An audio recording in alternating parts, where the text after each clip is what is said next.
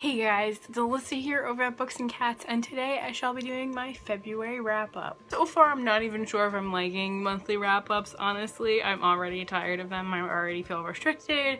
I already feel like it's a stress that I didn't want. On the other hand, I'm not sure if it's motivating me more to read.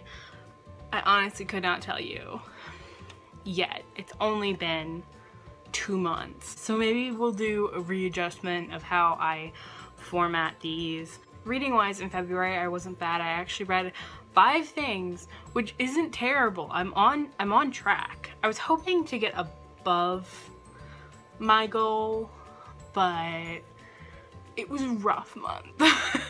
February sucked for me. I had a lot of issues with my health in February, which kind of prevented me from reading because when I don't feel good and my head hurts, I don't read, or I tend to reach for things that don't require as much of my attention and is shorter. So that's majority of what I read. I actually did not read anything from my original TBR. I think I read 1 thing. I'm just gonna do it in what I think is the order I read them.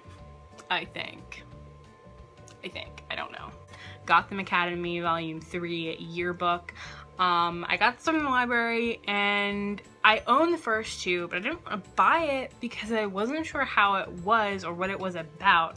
But basically, if you're familiar with the series, it's about Gotham Academy, and in this one, basically, it went and had a bunch of different artists do different stories that happened throughout the year. It doesn't really continue with the original storyline really at all. It just has a bunch of basically short stories with the characters and everything, and it has a bunch of different art styles, which I really liked. There's that art. It changed, which was interesting. It took me a little bit longer because obviously with each story, with each issue or whatever, it obviously took me a little bit to change gears and what I was looking at, but I really enjoyed it overall. I believe I gave it a 4 out of 5 stars. Excited for the second semester, which I believe doesn't come out till, what was it? I think July at least, something like that. August, I don't know. It's months away, but yeah. I really enjoyed it and I'm definitely gonna buy it, but definitely 4 out of 5 stars. And if you were wondering what this was about, basically short stories with the characters. I highly recommend. Next thing that I'm pretty sure I read was Ms. Marvel Volume 6, I believe. Volume 6.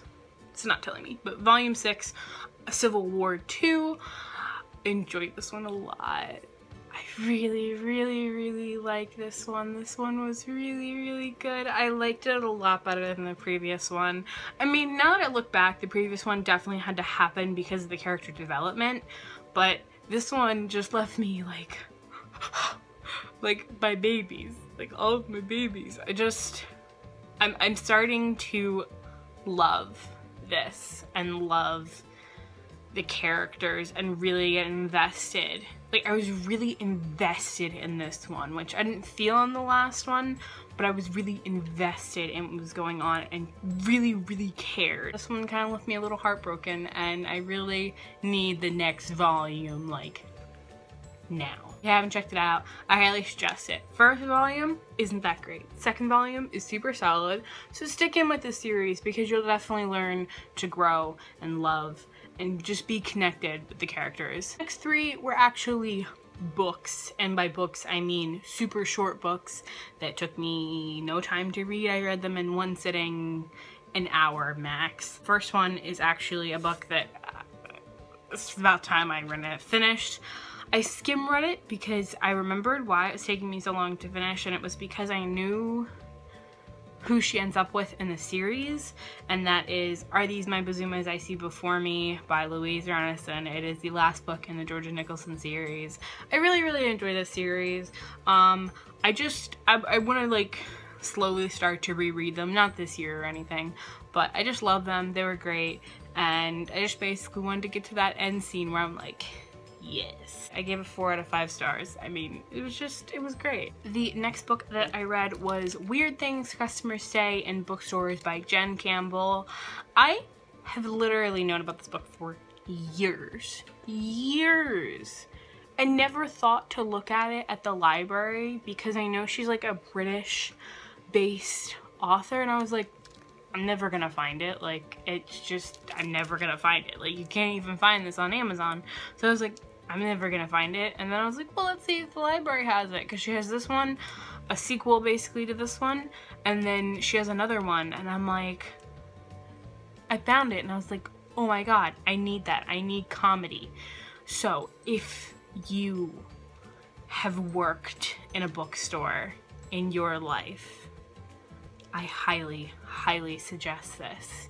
It's like therapy. It's like therapy in a book. It's like, wow, other people go through this. Like, it's not just me. It's not just me as a bookseller. So as a former bookseller, I highly suggest this book. It is highly relatable. Things in this, I'm pretty sure I've heard, been asked. It's just, it's such a masterpiece. It's a masterpiece. Basically what it is that it is experiences of booksellers and what customers say. And it's a bunch of different entries, and it's hilarious because it's true. If you read this and you think, that can't be true, it's true. It is 100% true. And the last thing that I read in February was kind of along the similar lines of the last one, and that is I Work at a Public Library by Gina Sheridan. I found this, I was just looking at what was new at my library, and I saw this, and I was like, that sounds similar to weird things customers say in bookstores, so I gotta pick it up. And this one shocked me, I think, a little bit. I was like, wow, that's impressive as to how weird and gross people actually can be. I really, really enjoyed it. It wasn't as good as I think as weird things customers say in bookstores, but it's different things, and I'm sure if you work in a public library, you can relate more. And I found some of the responses in this are very sassy, and I really appreciated that. 3.5 or 4 stars, so yeah. That's what I read in February. Let me know down below if you read any of these and if you enjoyed them. I hope you guys enjoyed this video, and I hope I'll see you next time. Bye!